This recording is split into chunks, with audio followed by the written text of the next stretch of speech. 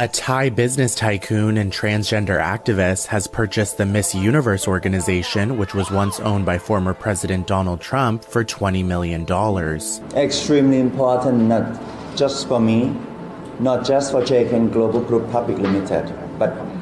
for all the women and trans women, particularly all the fans of Miss Universe that have been watching, been with us for 70 years now. It's the time that we lift the spirit of women